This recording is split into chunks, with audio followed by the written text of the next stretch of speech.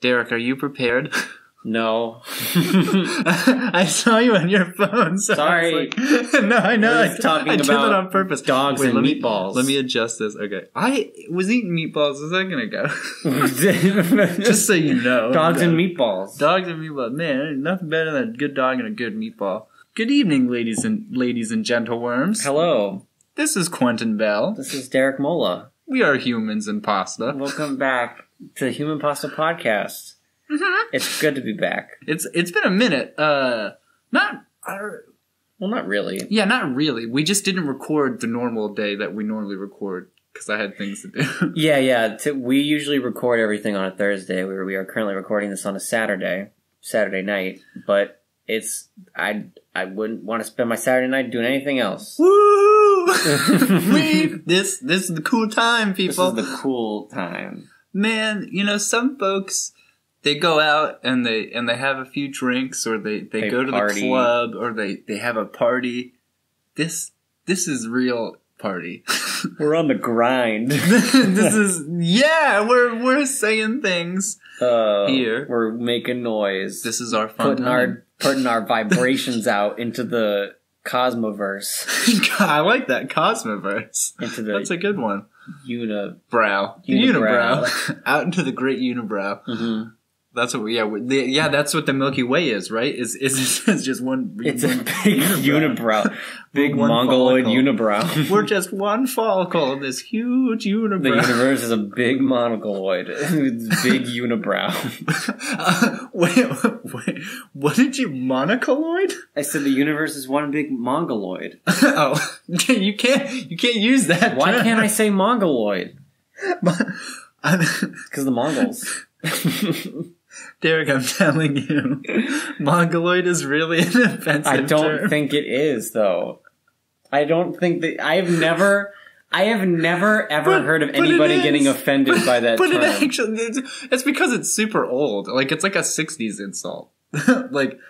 Dude, I'm telling you. So when my mom was going to school, when she was she was born in she was going to school around the 60s and 70s. And that's what people would, that was an insult.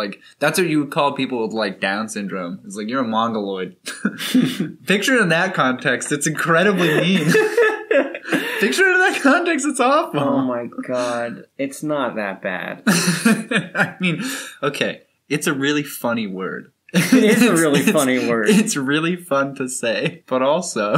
I don't think anybody's getting steamed up about mongoloid. And if you are, eat a Twix. Okay? Get over it. Chill out. Hey, if you're upset about mongoloid, you're probably a mongol. You probably are a mongoloid. I mean, I don't think you're wrong necessarily either, because I too have not heard a single person use the term mongoloid unless it was in jest. I've never heard anyone use it as an insult. That's just what I've heard. Is it used to be really mean. So I'm like, wait, be careful. Oh my god. Anyway, I saw a bunch of movies last weekend. You saw a bunch of movies last weekend? Last weekend I saw... Wow! Wow! Oh my god! Movies! Get out of here, Zoidberg. Get out of here. Yeah, I saw a bunch of movies. Mm-hmm. Tell me about these movies. The first one I watched was, I finally watched Texas Chainsaw Massacre. That's one surprisingly. It's on Netflix. Okay. Surprisingly, I honestly didn't expect it to hold up. I thought it was. Oh, yeah? I thought it was just going to be whatever. Did you see it forever ago as a boy? No, I'm just saying as a film from the 70s. I mean, not saying that films from the 70s don't hold up, but I know what you mean. Though. But I watched so a while ago I watched Nightmare on Elm Street and Friday the 13th. Mm-hmm. And I wasn't really scared by those. I thought those were kind of goofy. And, Texas Chainsaw Massacre is up there in that category of being one of those great infamous horror movies. So watching it, I was I wonder if this is going to be the same experience that I had with Friday the 13th and with Nightmare on Elm Street, where it's it's not really going to hold up. It's going to be kind of goofy. It was pretty creepy. I was pretty freaked out by it. Texas Chainsaw Massacre really held up, and it was honestly, to say, it was very refreshing for a movie from the 70s. Oh. It was very refreshing because everybody's going to die in the movie. The It's one of those ones. The kids in the movie, they die very quickly, and they don't like it, all the fat is trimmed off this movie. There's no Friday the 13th shit where it's like they're trying to like expand everything out and like keep you on edge and make it tense and like, you know, the long game. It's like they introduce everybody and, you know, they get to this house and then it's like everybody's like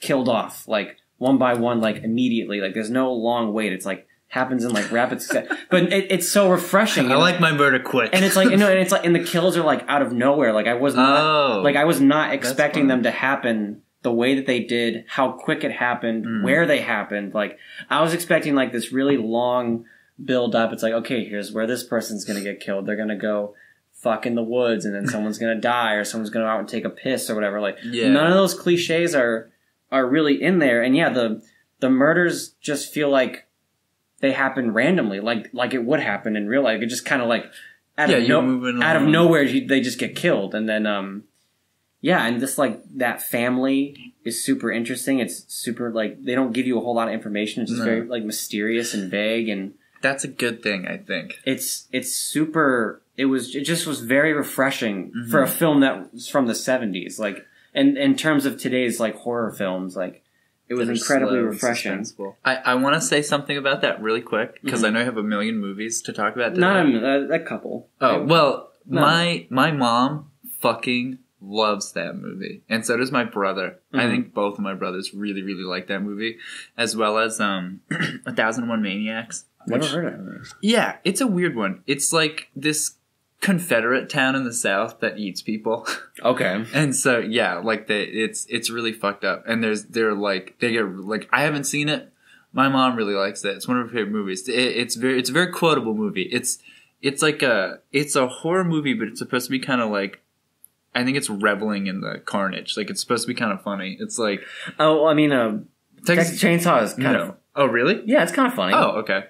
I mean, there's a lot of like black comedy, like dark comedy bits that you're watching it and there's one scene in particular that you watch it. I won't say what it is because I don't want to spoil anything. It's not really a spoiler, but it's Does it have in the beginning? No, it's like towards the end. Okay. But you're watching it and it's freaky, but at the same time you're like, it's kind of goofy. It's kind of funny. Like, and there's a couple scenes that are like that where it's like, this is kind of goofy. Like, this is kind of fun. And like, because I was talking to Colin about it. Colin's our friend. Dude, our other film I missed that funny fella. We should get him on the show. That Frankie. I was thinking about him the other day. You know what's funny, too, is I just found out his film that we saw on the air. It's going to be at the same festival. Is that the festival? Dude, is that the festival? Well, it's at the festival today because it's a 2-day event. It's today and tomorrow. His was today, and then mine's tomorrow. Okay. I'm going to be in a film festival also. Oh yeah, talk about that for tomorrow. Today's the 16th. Tomorrow will be the 17th. It's the For All One Film Festival in Rhode Island. My film Food Runners will be on there. You can watch Food Runners at Mola Productions, or just type in Food Runners. My short film. It's awesome. Texas Chainsaw. If you haven't watched it, watch it. It's good. All right. I'm making a recommendation to a movie that's super old. Like 40 years old. Dude, yeah. So I watched that, and then I watched, in preparation for seeing The Lighthouse, I watched The Witch. Oh yeah, you told me about that. Same director, Robert Eggers. I was terrified to watch The Witch because I don't think I've ever explained this, actually, because we talked about horror movies. I really love horror movies. I do. I really enjoy the genre. I love scary stuff. I think it's really fascinating and interesting. Same here. And, the stories and stuff are great. That being said, I don't do well with horror movies after I watch, like, that sitting in that bed. My brother Zach is the same way. Sitting in bed at night, I'm not good. Like I love it in the moment, but like I'm not good with it. It's like a curse because it's like I know that if I watch a horror movie, I have to like prepare myself for the night because it's like, and that's what happened with The Witch is I watched it and I was like, this movie was incredible. Oh, that's right. It was one of the scariest movies, but it was so good. And I did not sleep I did not sleep for 4 days. No! I did not sleep for like 2 nights straight. That's too bad. The third night I kind of fell asleep, and then the fourth night got a little bit closer, and then I was, Dude, I'm fine now. No, it's okay. It's just like I'm the exact opposite. I'm slamming my hands again. I can't slam my hands. We try. You know what I am though? It's not the opposite. It's depending on the type of horror movie, like something like The Witch. I get scared of the dark outside. Yeah. If I'm in the woods. Like when I go out on the deck to smoke after watching a horror movie, because of the squirrels and the wind out here and the fact that it's like the end of fall, there's dead leaves everywhere. So if one squirrel runs through the brush, it sounds like a person walking. Yeah. So I get like, huh? Is that a witch? Even if, but it's like, if I'm in my house, it's still no. Because I still like, I'm sitting in my bed and I still like freak out if like, because I'm just like, well, it's a paranormal entity. It doesn't matter if it's inside or outside. It's going to come inside my house regardless. And but it's not real. Witches aren't real. I know, but I mean... No, that's totally fair. I don't believe my mom is like that too. My mom didn't like The Exorcist because it had to do with the devil. And she's like, Texas Chainsaw Massacre, that's a real person. She's like, physical things I can think my way around. But I'm not magical. Like, if the devil came after me, I can't beat him in any way. Yeah. It's the same, like, you can't beat a witch. Well, that's kind of the opposite, where I've been watching a lot of, I've been listening to a lot of, like, true crime stuff recently, and, like, people disappearing, and, like, I just finished Mindhunter Season 2. And that stuff scares me even more, because it is real. Yeah, see, that's what I told her. At least with a witch, like, I'm over it now. Like, I'm over it, because after, like, 3 nights, I'm like, okay, the witch isn't coming after me. There's nothing outside. The witches aren't real. Mm-hmm. And I can convince my brain of that, being like, those things aren't real. Right. And also thinking about like, well, in real life, all those people, those Salem witch people, they all died. Oh yeah, that was all political. Yeah, it was all like political, and people died a horrible death, and like none of those that's is real. A jealous neighbor getting someone's house. Yeah. Is what that is. Essentially, yeah. It's the fucking... Yeah. Whatever. Yeah. Another history lesson. That freaks me out even more, is the real life stuff. Yeah. Can I ask you a question? What's up? Do you have a religious background at all? No. Okay, because I was going to say, my mom was raised in a very... I want to watch The Exorcist also. That's on my list. Exorcist 3. She said this to me... I mean, it might be different now. She said this to me years ago, though. She was raised in a really religious household. Mm-hmm. And so I think things like a Catholic household. So I think things like demons and whatnot were really pushed into her head at an early age. For me... She may have had a religious background, but she didn't put it on us at all. So I grew up essentially atheist. No. So I don't have I feel like she has an inherent fear of supernatural things because of her initial belief in religion and stuff. But yeah. I did not have that. I'm the same way. If I hear... okay. I did grow up... I shouldn't say that I don't have a religious background. I did grow up believing it as a kid. Okay. I did believe it as a kid. Because I was going to say... and I got my first communion and everything. I guess... I didn't do any of that. I was going to say... So yeah, I guess I do have a little bit of a religious background. So I guess I didn't really think about... Yeah. I had my first communion and stuff. I didn't go to... But I didn't go... I didn't go to church every Sunday. Okay, so she went constantly. No, yeah. I didn't go to church every Sunday. I didn't do that. I did get my first communion, and I had to do all that Bible... go through that process. But I didn't go to church every Sunday. But I did believe in it growing up. So I think there is that inherent... I maybe think there is that inherent fear. Because the real stuff, like you were just saying, that really, really gets me. Yeah. Because I'm like, what if someone broke in here? Because it's totally, totally possible. That was my only point. It's like, I feel like if you have any sort of because religion is in a sense supernatural. I feel like for someone like my mom, who's raised in a household where it was yep, God exists and you will go to hell if you do things wrong. Things like The Witch or The Exorcist that have to deal with Satanistic black magic things. Mm-hmm. I feel like it might subconsciously get under people's skin a little more than those of us who have had no affiliation with it, or because I can't wrap my head around the idea of a supernatural entity like the devil. There's no way that would happen. But I can definitely wrap my head around someone stalking me and following me home. So maybe that is it. Yeah, so maybe that is it. When I was a kid, I just thought that because I did believe in that. So I thought that was real. I thought that there were that's just a theory. That's just a guess. I don't know. I believed in. I guess I believed in God, but I always just thought as a kid that all that stuff was real. Okay. Anyway, or people would tell, like, my parents would tell me, like, that's not real. Like, demons and vampires, all that stuff's not real. But it's just always, I guess I just never got over the fact that in my brain, there would always be that thing in the back of my head going, like, well, what if it is real? Like, and me having anxiety, like, I'm constantly like, what if? My back against the wall, like looking at every corner, being like, "What if it is real?" Like I have to be on guard. I have to like, and then run out of the room. And then you think about like, man, there was that one time I forgot to pray. That's gonna fuck me up. Yeah, exactly. When I was a kid, So, oh my god, that's awful. Yeah, so that must be scary. I think it was a bunch of different things, but like, as I get older, and it depends on the horror movie. Like immediately after I watched The Witch, I watched Candyman. Which Candyman is an awesome horror movie. Okay, I know that. I have not seen it. Okay, well, first of all, The Witch... It's really funny. I want to say my thoughts about The Witch. The Witch, really quick. So The Witch, amazing. You saw it too, right? Yeah, it's one of my favorite movies. Yeah, I love The Witch. Witch is awesome. If not my favorite. The atmosphere is great. Robert Eggers. I mean, I'll talk about The Lighthouse in a bit too. I mean, incredible directing, incredible acting. The little boy. Oh, yeah. That little kid, that when he like has his monologue... That was some of the best child acting I've ever seen. That was bonkers. Some of the best child acting I've ever seen ever. Like, that blew me away. I was like, holy It was so real. Shit. Yeah. That kid really got, like, possessed. Yeah. Everything about it was great. I loved everything about it.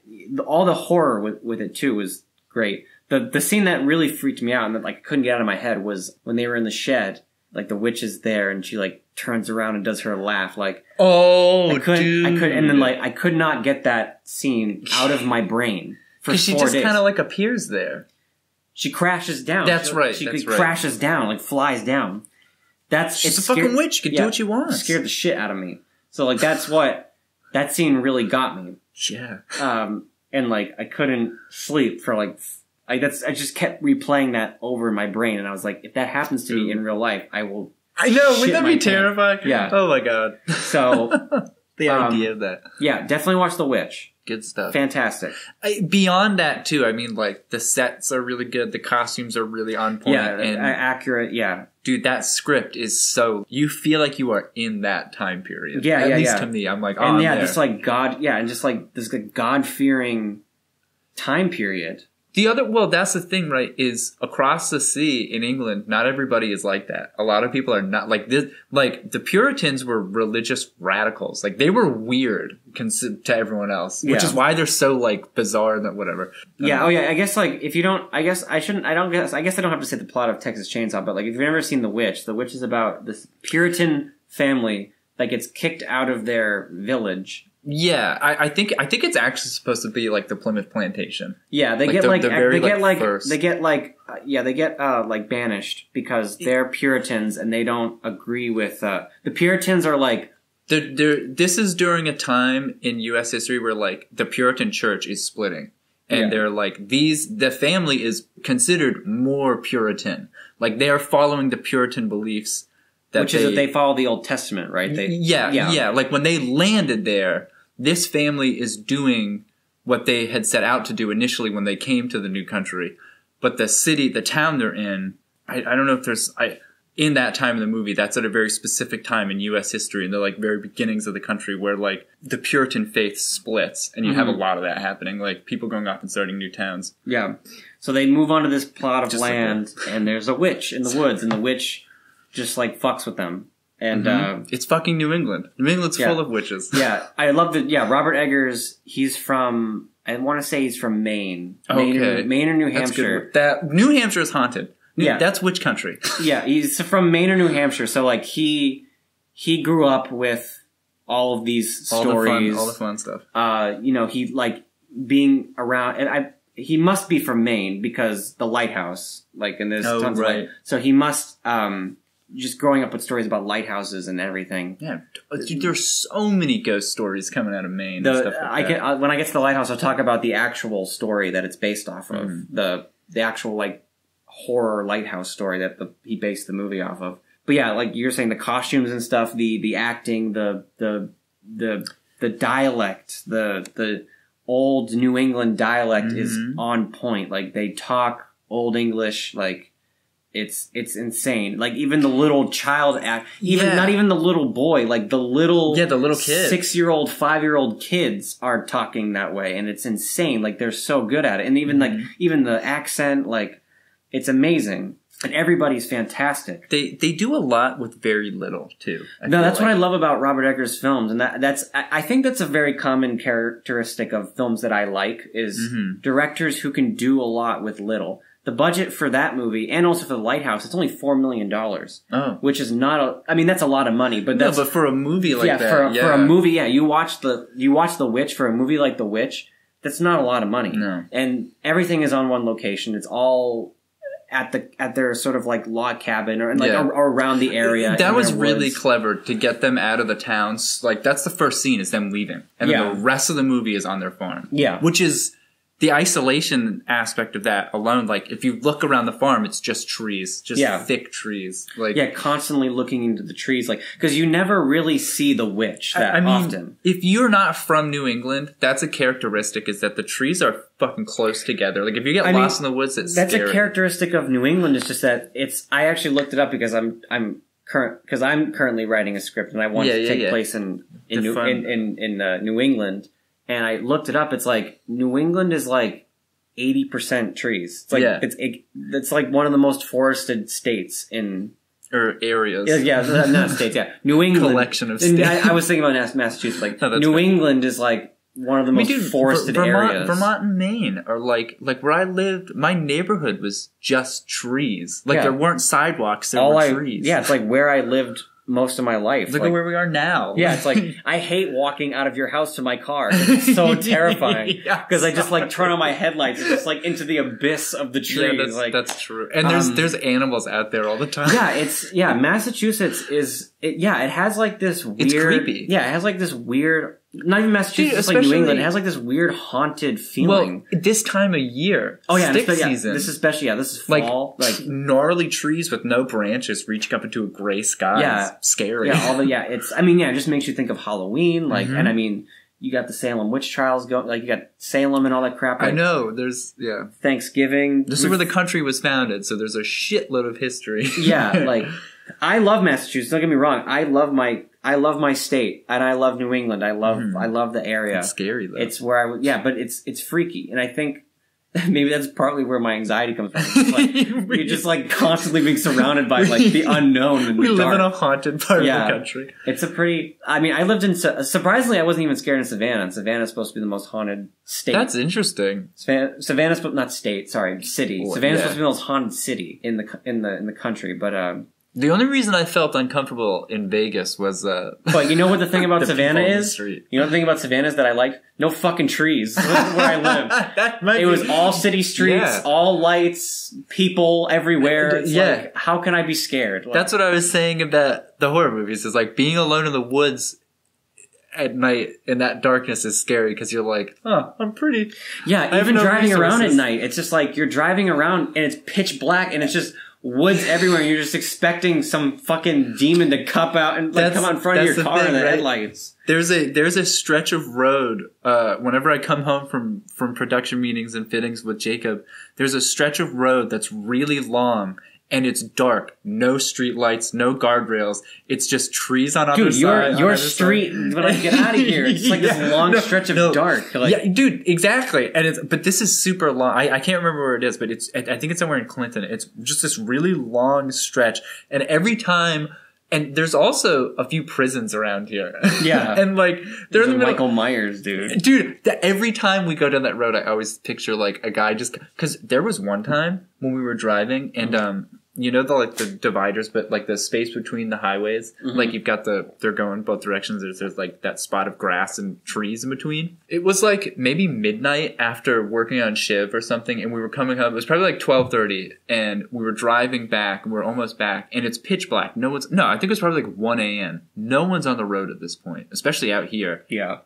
And from that divider, from the blackness, as we're driving, a car fucking pulls up out of that like area out of nowhere, just turns onto the road and starts driving. There's not even a road out there. Like either the guy crashed, considering because he came toward us as we were driving and then turned up onto the road and went the right way. So their car was parked the opposite direction to the traffic. It was fucking bizarre. That's so like, weird. Shit.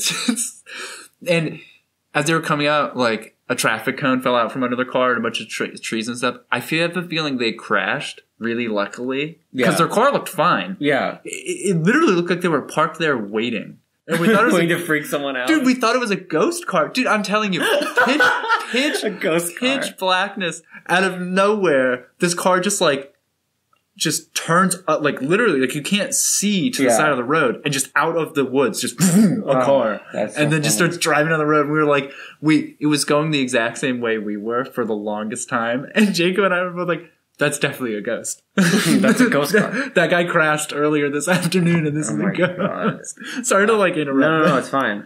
Have you ever seen anything supernatural? I've never seen anything supernatural. Dude, I don't know. So if I have, I've written it off as me just seeing things. Yeah. There was one instance that I may have, but I definitely wrote it off. Yeah, me too. I think about it now, and it was definitely my eyes just playing tricks on me. Like, so I was like, probably like 13, 12 maybe. I was sitting at like my playroom at my old house, and how my playroom was. Were you like, alone?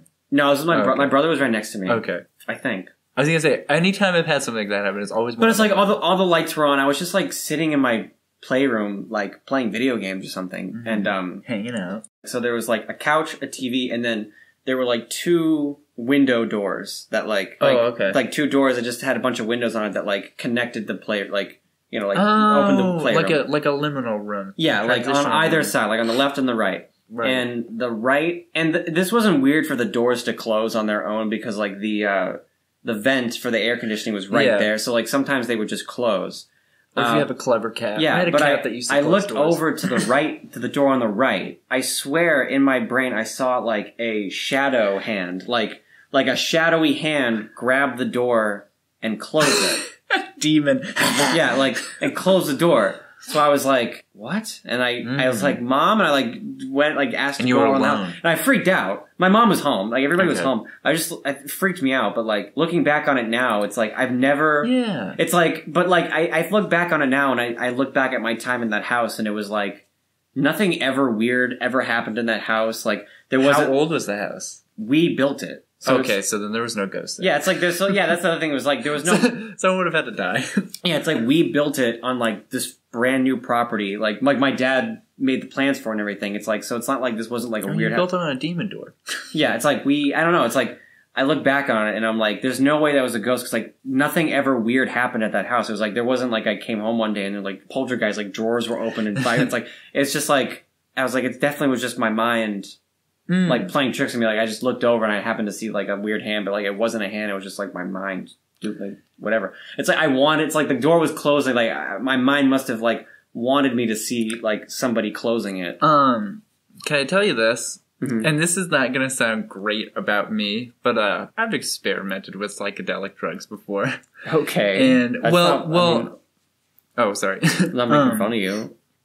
Well, I don't know about anyone listening, but I will say this. Things like they stick inside the fat of your brain, and I've heard that exercising can induce like flashbacks. You don't trip out, obviously, but like you'll see like tracers in places. The other day, I was working a bunch, and I was going pee, and I had a moment. I saw a silhouette of I was the only person awake at this point. Mm-hmm. I work sometimes really late into the night, so it'll be like midnight by the time I'm done doing stuff, and like everybody's already asleep. I was going pee, and out of the corner of my eye, I honestly cannot describe this. It was the most bizarre thing. I looked and I remember in my vision, there was nothing there. All the same colors of like the tile and the door frame and the fridge that like were in the side of my vision were there. Mm-hmm. But I could swear they had been distorted into the shape of a person. So for like half a second, I thought someone was standing next to me, but it didn't feel normal. Like it felt like menacing almost. Like someone was coming into the bathroom really quickly that I didn't know. Mm. And then I was like, oh, and I did like a double take and I was like, and then I thought for a second, I did not actually see anything. I literally just, for some reason, thought there was, and I think it was like, because I was working and like maybe like adrenaline was releasing that fat in my brain and like I had like a tracer in the side of my vision that looked vaguely like a person. I don't know. I chalk a lot of that stuff up to that. But your brain sees what you want it to see. It's like Well, no, well, that's what I was saying is like, when I've gone biking, I've had that sometimes. Like, I have like a purple dot like fly through my vision. I'm like, oh, okay, that was from when I popped acid that one time. Yeah. But when I was a kid, I remembered this now. In my old house where we used to live, which we also built, I would always see out of the corner of my eye, it looked like a little cat darting across the floor. And I always thought it was a thing, and I always thought it was a monster. It had to have been something else. But I've definitely seen that. But I personally have not, like, encountered a ghost. But I spent a lot of time in the woods and always wanted to, like, run into something. But I know a lot of people that have supposedly seen it. Like, my brother Steven went running once. There's a story of the Green Mountain Wild Man in Vermont, who's basically just, like, New England's Bigfoot. And my brother said one time he was running, and, like, he saw him because, like, he was running like on a like country trail, and there was a river beside him, and he heard like a big splash. He was like, like a rock had fallen. And then he looked up and saw another rock like flying through the air and landed in the water. And he threw a stick up there, and another rock fell. And he was like, and he called out, and nobody answered. So he was like, maybe it was a wild man. I don't know.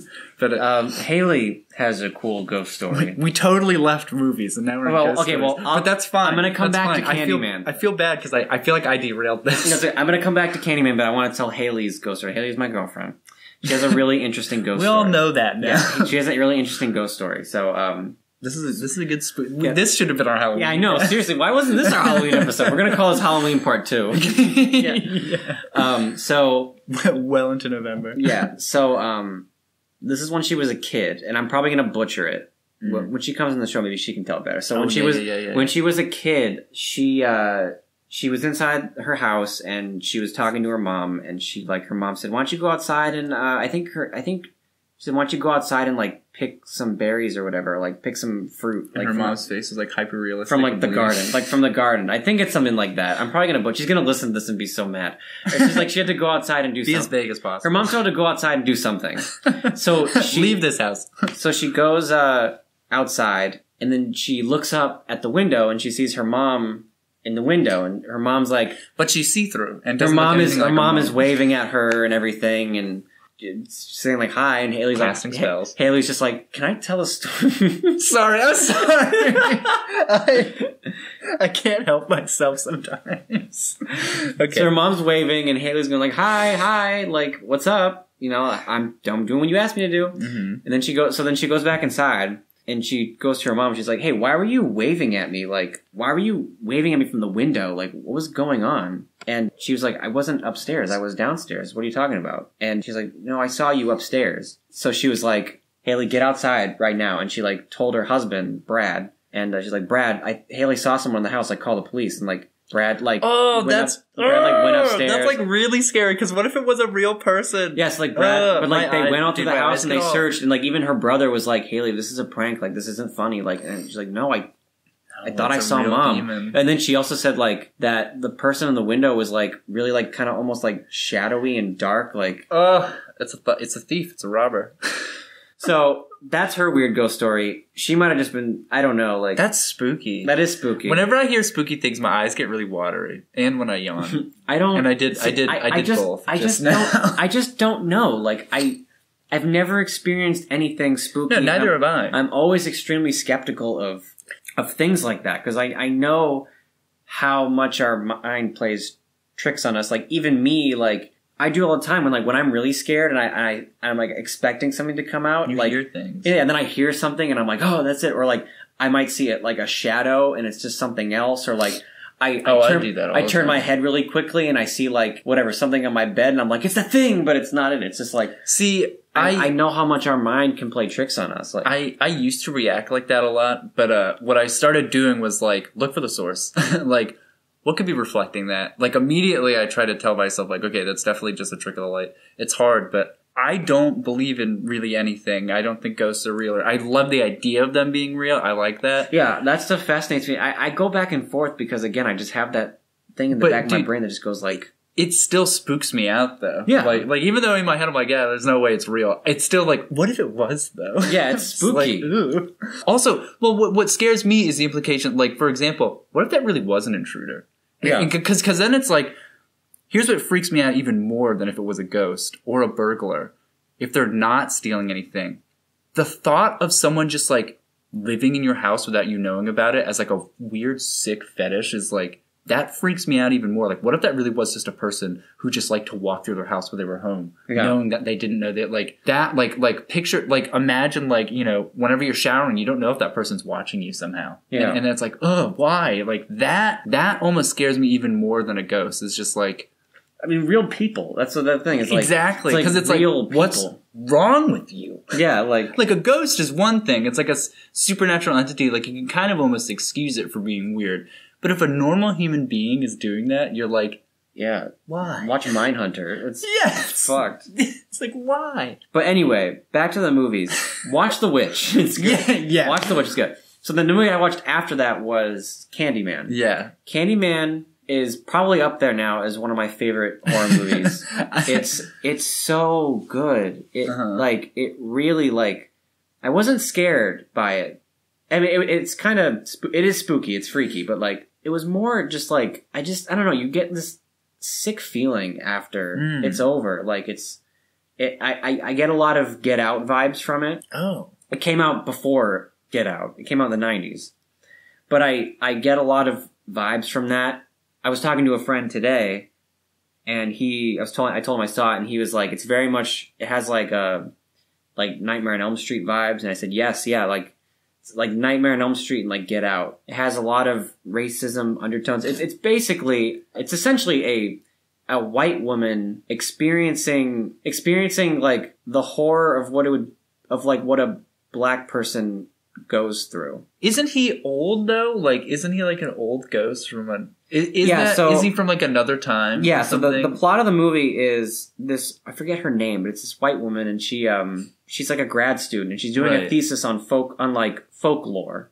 And she discovers him. She finds out about the story of the Candyman, and the Candyman is like a Bloody Mary type guy. Yeah. You say his name 5 times, and the Mary comes and kills you. He has a hook hand. He has like a weird, gross hook hand. Yeah, and bees. Yeah, and bees. Yeah, because he was a slave. Oh, is that how they killed him? No, this is what happened. So yeah, this is what happened. Because I know. So his grandfather was a slave, and he became a painter. Mm-hmm. He became a painter, and he painted he did portraits. Right. He painted the portrait. He got hired for this like lord person, and he like painted this white girl. Here's his daughter. But then he fell in love with the daughter, and they had a baby. Oh no! And they found out about it, or like they got her pregnant. Dude, they found out about it, so they chopped off his hand, and then they killed him with bees. So that is how they killed him. Okay, yeah, that's fucked up. Killed him, yeah. That's a terrible way to die. Yeah, it is. So he's like, so he's a goat, and like, he's a ghost, and basically, he's a goat. He's a ghost, and yeah, she's studying him, and she like, jokingly summons him, and he comes after him, but like, she gets like framed for a murder, and it's basically like the parallels of what happens to her are like parallels to what happened to him. Not parallels to what happened to him. It's like parallels of like what a black person might go through, like some of the things that happens to like a black person. Like essentially, she's experiencing what it would be like to be the victim to like systemized racism. Yes, exactly. So like she gets the system is against you, and you like no matter what you say, you're wrong. Yeah, it's like she gets fucked up. She gets framed for for a murder, and she knows for a fact it's not her. Yeah, and it's like that's like fucking what is it? Queen and Slim or whatever is coming out. It's like I think that's a similar premise. Queen and Slim. Yeah, yeah. Like I mean, it's not a horror movie. Like they get pulled over and they it's like that, and that is like cops like Thelma and Louise. Yeah, that's like Thelma and Louise. It's basically the black version of Thelma and Louise. Yeah. But but it's like very whatever. Yeah, I don't mean to say it. I don't mean to say it like that. But no, well, no. It's a similar idea of like they're on the run. Yes, yeah. They kill someone and they're on the run. Yes. They kill someone. Like, isn't it whatever? They get pulled over. They get pulled over. It's wrongfully pulled over. Yeah, it's clearly like he's like trying to arrest the guy because he's black. Yeah, because he's black, and then they kill the cop. His crime was being born. Sadly. Yeah. So she gets framed for a murder. She clearly it's not her fault, and she knows it. But yeah, the system is totally against like her. That happens to black people all the time. Yeah. She gets sent to an asylum, and she's just stuck there, and she thinks like she's.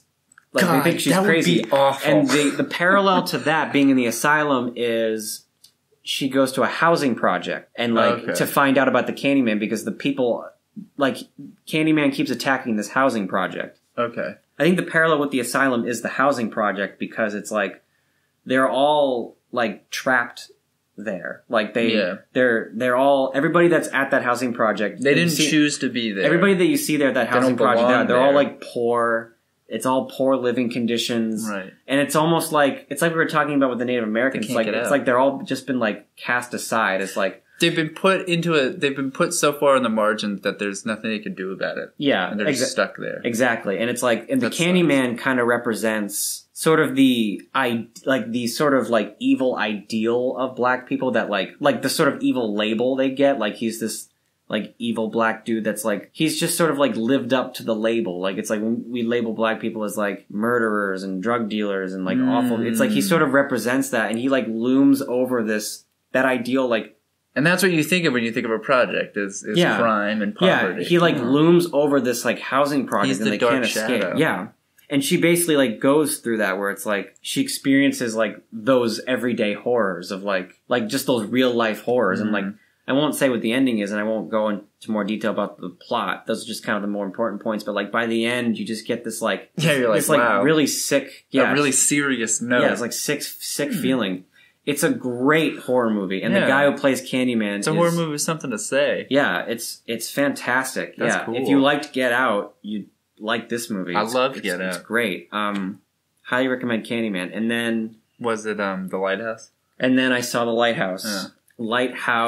The Lighthouse is incredible. Yeah. It is probably the best movie of the year. I gotta see that. We gotta watch it. It's probably the best movie of the year. I hope Willem Dafoe. I don't even care about the Oscars, but I hope Willem Dafoe wins an Oscar, or Robert Pattinson. This movie is batshit banana crazy. Fucks insane. I gotta see it, man. It's just this total descent into madness. Yes. And yes. Don't go into it.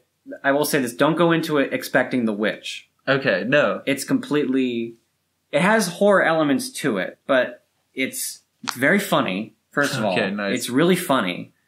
It has a lot of great comedy moments. Mm-hmm. And, like, things can go from comedy to drama, like, in the drop of a hat. Dude, that feels like real life. Yeah. I love that. Things can go from comedy to drama to horror, like, at the drop of a hat. Like, it's great. Really atmospheric, great cinematography, shot on location in Norway. The lighthouse, interestingly enough, isn't the real lighthouse. They built that.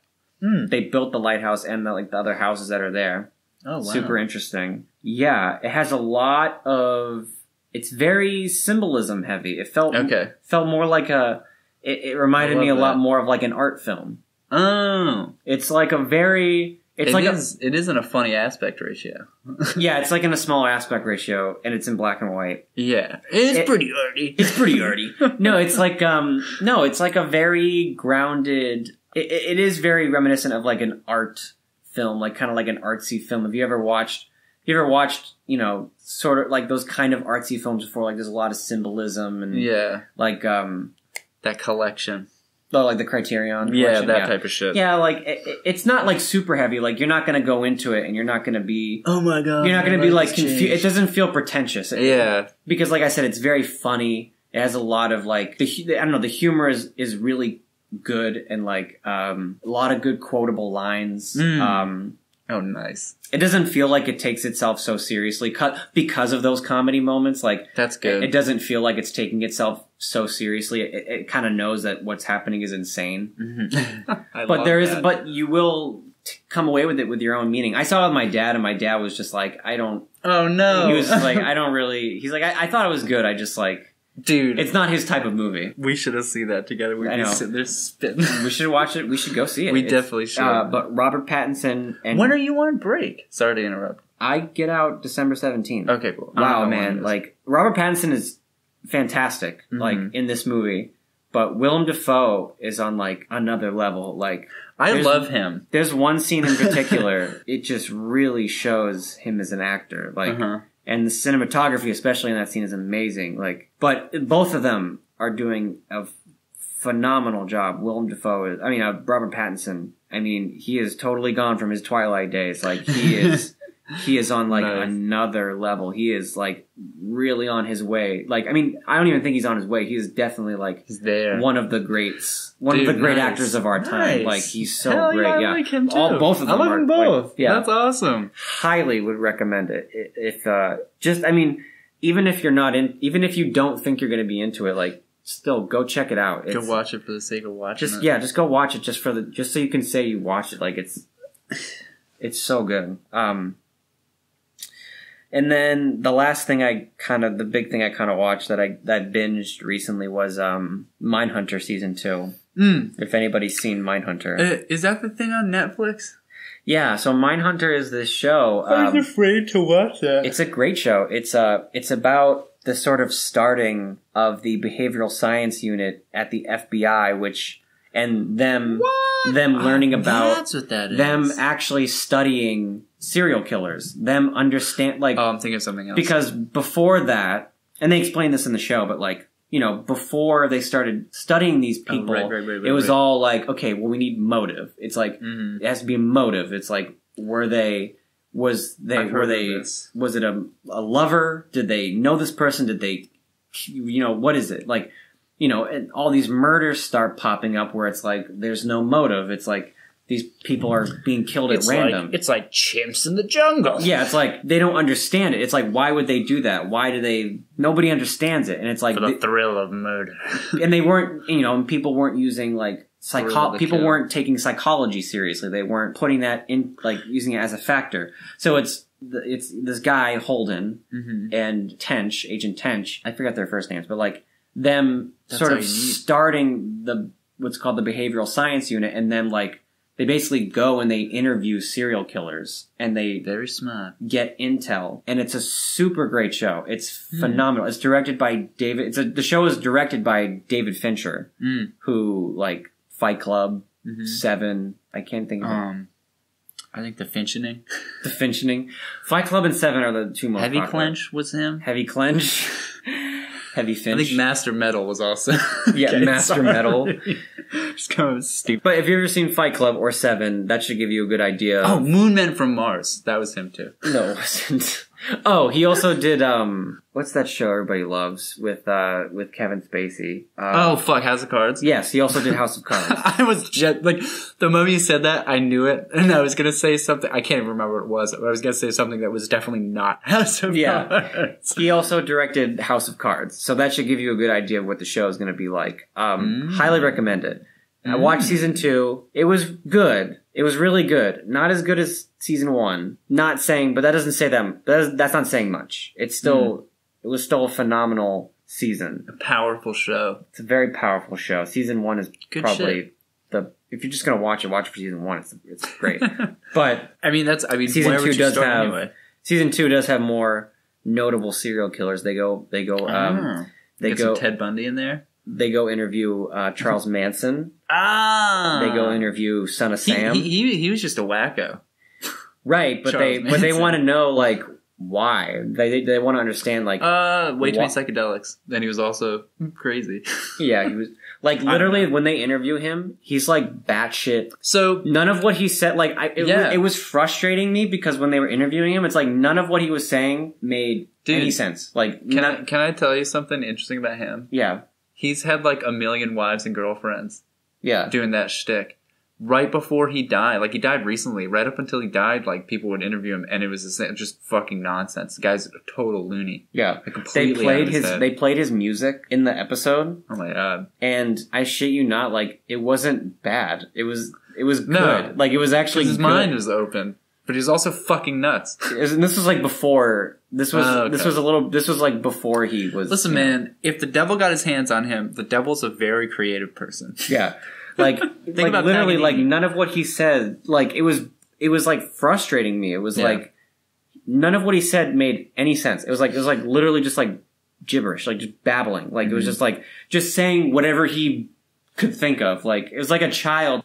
Like, it was the most like hippie shit. Like, it's like it's like a fake hippie. It's like the most fake hippie shit you can ever, like. His brain's broken. It's like, I'm here, but I'm also not here, you know? It's like, just, the world's ending, man. Like, you know, just like all this. He's transcended. Yeah, it's the stupidest shit. Dude, people fucking loved and still love him for some reason. I don't think get he's it. like a messiah. Because he says shit like that. The guy's a wacko. The guy's a fucking nutbar. He wanted to start a race war. Yeah, because he's a psychopath. Dude, here's the thing, right? If somebody's already unstable and they start taking psychedelics like they smoke cigarettes, then they are going to become a fucking maniac. Yeah. Because you're already not all the way there, and if you're taking something that will definitely make you not all the way there, I don't know, whatever. I don't know much about Charles Manson. I just know some people love the hell out of him and are devoted to him, and he's just a nutso. I don't get how you could still follow him, though. It's like... Dude, watch, on Netflix, watch Dark Tourism, because there's this dude, he gets compared to that one documentary guy. What's his name? He's really famous. He did the My Scientology documentary. Louis something. I don't know. Oh my god, what the fuck? I don't know. I really like him. A lot of people hate him, but I like him. But this guy is, I think he's Australian, or I think he's actually from New Zealand. I can't remember. I think he's from New Zealand. I can't remember. Where Flight of the Conchords from? They're New Zealand? Yeah, okay, so then it's New Zealand. I was gonna say, I'm pretty sure he's from the same country as they are. Yeah, anyway, he does a segment in California. He does it because he does like dark tours like in Vietnam, or like dark tours in Sri Lanka. Like he does like, you know, basically dark tourism is people that go on tours of like haunted houses, or like dangerous touring, like tours that are like he does a tour where this ex-Marine is, he's got this horror thing going, and like he basically like simulates torture. It's fucking crazy. You have to sign all these liability waivers because you can get damaged and stuff. And he's like, I don't want to be responsible. He's like, you know, whatever. One of the tours he does is he goes to this, he investigates Charles Manson, because people love to tour. Like they go to his place, and he meets these dudes that like worship him. And dude, the guy that worships him is a fucking nutbar. If you think I smoke a lot, this guy, as he was talking to him, had like a blunt in his hand and another one ready to go. Right, like the guy was just high 24/7. The guy was fucking insane. Anyway, those are the type of people that like Charles Manson. Drugged out wackos. He's insane, dude. Yeah, I didn't mean to. You had a whole thing going, but I was just like, it doesn't like, make any sense. It's like he's a fucking insane psychopath, and it's like how can you not see that? Like that's the thing is they think they are seeing deeper. They think that that's the surface, and that we are stupid. Yeah, and that we're not seeing the truth, and that they're tapped into it somehow.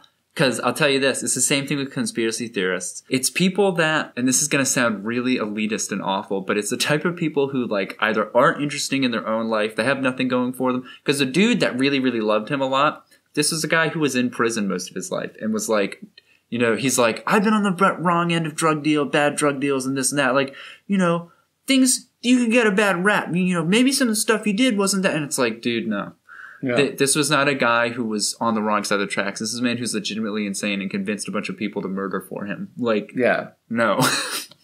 This is not, I don't know. I think it's the type of people, like, they want to feel like they have knowledge that the rest of the world doesn't have because they have so little personally, which is really a mean thing to think and say. But no, like, I mean, if you look at where those dudes lived, it's like, yeah, these guys have nothing going. Yeah, I mean, the writer Alan Moore wrote like Watchmen and all that stuff. He wrote, he wrote a book. Oh my god, I love him. He wrote a graphic novel called From Hell, and it's a Jack the Ripper thing, but it has like a conspiracy theory involved. And he said, there's a quote from him where he was saying like, when I was writing From Hell and I was like researching conspiracy theories and stuff, he's like, the thing that I learned about conspiracy theories and conspiracy theorists is that they don't want to believe that the world is much simpler than it is, and the simple truth is that the world is not special. That like basically, I'm butchering it, but like basically what he was saying is that like the world is not special, and that the world is actually very simple, and like it's not complex. Like that's the scary part, is that we want to know that like that there's something more. Like you want to justify Charles, like for guys like that, it's like they look up to someone like that because of maybe they think that they see something that's not there, and that's exactly it. Maybe they want to justify for themselves. First of all, these are the type of people that don't want to fit into the grooves of society. Like they feel empowered by the fact that they're not normal, quote unquote normal. But what you just said, that's really into like that nails it right there. Is like, it's almost like, well, there's no way that this dude is this famous killer and this famous thing, and he did all this stuff without having some magical thing about him. Like he has to be like a messiah. Yeah. Yeah, that's he was just a drugged up weirdo. Even like, even people like the Holocaust deniers and stuff. It's like all the Holocaust conspiracy theorists or like 9/11 conspiracy theorists. They just don't want to believe that like something that simple, like it could just be a normal human being who just gets in the wrong place at the like. Yeah, it's like the wrong dude got to power. Yeah, it's exactly. It's just like they want to believe it's something more because of the scale of it. Same thing with JFK. Yeah, like and all the like. I'm a firm believer that Lee Harvey Oswald did not kill JFK. I don't think it goes as deep as some people think it goes. But it's a similar idea of like no one could just kill the president. But it's like, well, technically, I mean, it happened. Yeah. Happened twice, actually. Twice in a row. It can happen. Well, I guess Bobby wasn't really the president yet, but. Well, Abraham. Oh, that's true, too. Yeah. Abe. Yeah, that guy just fucking walked in there and shot him. Yeah. That guy worked at that theater. Yeah, he was an actor. Everybody knew who he was. He was an actor. That's the word. And that was a conspiracy. And that actually was technically it was a conspiracy. Yeah, that was planned. Yeah, that was all. Technically that was a conspiracy. I had to read a book about it for. Oh, there you go. For like summer, I remember like for summer reading once at high school. And that was actually a really good book. I think it was just called Killing Abe or something like that. And it was written by John C. Reilly. Nice, dude, of all people. No, not John C. Reilly. No, sorry. What's his name? Bill O'Reilly. Oh, not John C. Reilly. Sorry, Bill O'Reilly. Fucking the fuck it, we'll do alive. That guy. Yeah. I love John C. Reilly. John C. Reilly is great. Yeah, maybe we can save conspiracy theories for. Dude, we should. Next time. That's a whole episode. Yeah, that's a whole episode. Maybe we'll do that next time because we're already at the time limit. Yeah, we're at an hour. I was gonna say I totally cut you off though because you were going on about Mindhunter and then I was like Charles Manson. Oh well, Mindhunter. I'd recommend Mindhunter. It's a great show. Okay. If you like, especially if you're into like true crime and serial killers, like if you're super interested in that stuff, it's a great show. There's nothing wrong with being interested in serial killers. It's fascinating. Yeah, it's so fascinating. I had a period of time where I was like researching psychopaths and sociopaths just because I was like, well, yeah, I want to understand these people. They're not villainous. It's like, well, what's going on in a sociopath's head? Like, what's going on in a psychopath's head? Like, oh, so this is why. Yeah. If you want to learn, like, this is great. It has good information too, and it's like you're like walking right along with the characters where you're learning along as you're learning with them as you go along. It's very reminiscent of... Oh, well, David Fincher did Zodiac too. Oh, yeah. Yeah, so, like, if you like David Fincher and you like his movies, this show is great. If you liked Zodiac, if you liked Seven, if you liked Fight Club... Oh, yeah, Seven was crazy. Seven is, fucking insane. If you liked House of Cards, you'll like this show. And if you just like serial killers and true crime, you'll like this show. Yeah, I mean, I was gonna say quickly, you get to kind of see, like, we were just shitting on Charles Manson. He's a nutso. But at the same time, you do kind of get to see the humanity in some of these people. Like, it's easy, cause what they did is evil. Like Ted Bundy, for example, or, what was that other guy? The show focuses a lot, but they're building up to the BTK killer. Oh, okay. The first season, you just see Jeffrey Dahmer. That's what I'm thinking. The first season, they just kind of show clips of him, like his everyday life. Mm-hmm. But then in season 2, we actually like hear, like they're talking about BTK killer, like they talk about him, and like. You know what's funny to think about this though is chimps will go into a part of the jungle and just slaughter other chimps for the sake of slaughter. Mm-hmm. Or like, there are some, like biologists who studied chimps and thought like, oh, well, they're taking their land. It's kind of like a land dispute. Those chimps are living in a part of the, area that these chimps are living in that has more resources that they want. But no. Dude, sometimes it will go into an area, murder all the other chimps, and just leave their dead bodies there and never come back. Yeah. Just for the sake of killing other chimps. Like, I think that's something like weirdly hardwired into some primates is to just the urge to slaughter for the sake of slaughter. And I think some people are just... Well, yeah, some people are like that. I mean, you see with Mindhunter and the serial killers that they interview, it's like some of them are sexual. Some of them are definitely like they get off on it. Some of them, it's a power thing. They want power in their life. They want control. Son of Sam was like that. Yeah. BTK is sexual. I mean, I can't even name all of them. Especially in the first season, they interview so many people. The big one is Ed Helms, I think his name is. Oh, yeah. Big Ed. Yeah, like, he's terrifying. He's like the main focus of season 1. He's like this terrifying dude, and it's like, what did he do? Because they sound familiar. Kill people and wear their skin. He would kill people, rape them, chop off their heads, and then have sex with their heads. Okay, I'm thinking of someone else. What was I going to say? Well, that's Ed Gein. You're thinking of Ed Gein. Yeah. Yes. Well, Jeffrey Dahmer, for example, like because that's what I was gonna say. We are a really intelligent species, and I think the more complex your brain gets, the more room there is for things like this to happen. Where like there's just a weird misfire in there, where it's like, I like to kill people. Yeah. There's such we have such a complex framework of like neurons and things firing off that like dolphins are like that. Like dolphins will rape other animals and kill other animals just for fun, because it's like there are river dolphins who will bite the heads off of a fish and then fuck the fish, like masturbate with it. Yeah. Wow. Which is like, I don't know, but they're really intelligent creatures. So it's like the more intelligent a creature gets, I think the more the easier it is for it to commit like atrocities or something. Yeah. It's like, but people like Jeffrey Dahmer, for example, you look at them and it's like it starts small. Like when he was a kid, he had this weird fascination with death, and then like as he got older, it just like. I've seen interviews with him where he's like, yeah, for a while I like suppressed it. And then one night I saw this hitchhiker and I knew I could do whatever I wanted to him. And so I did.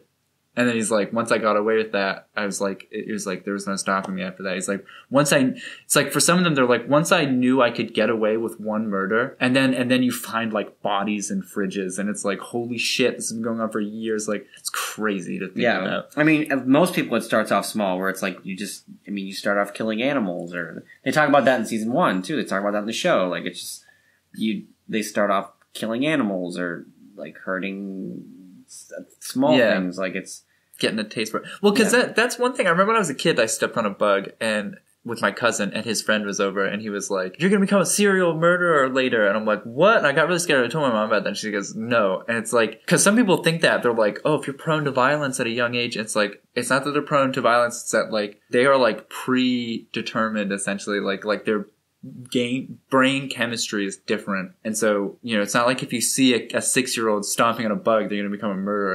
It's these people in particular have like a bizarre fascination with death. Like Jeffrey Dahmer was keeping like skeletons under his bed and finding like dead birds and then finding cats in the neighborhood to kill. Like if you're at that point, maybe you should. And there's a difference between a bug and like a squirrel. Like if you're shooting. Yeah, or capturing the neighbor's dog and killing it. Yeah, like it. So you can watch it decompose. Yeah, it's yeah. Because some kids that turns into a love for biology.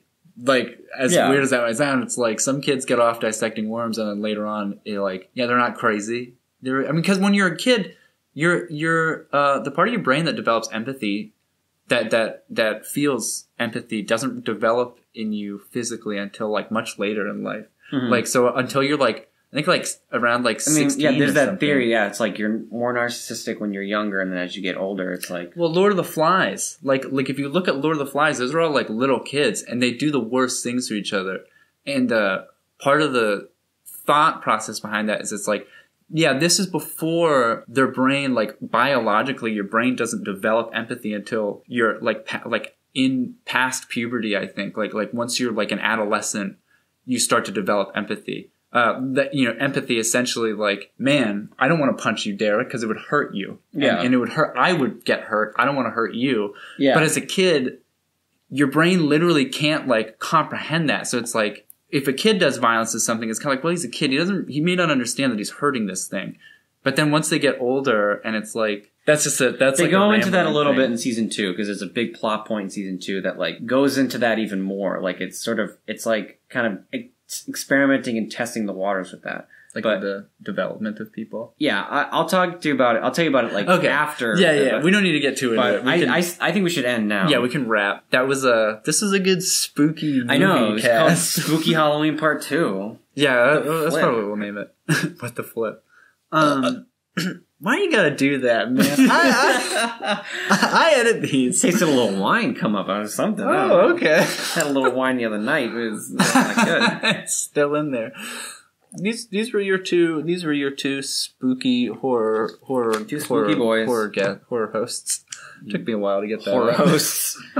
Yeah, I guess that's all we have to say for today. Yeah, this is a good one. This is a pretty good. These endings are always so awkward. We're just kind of like, Anyway. Goodbye!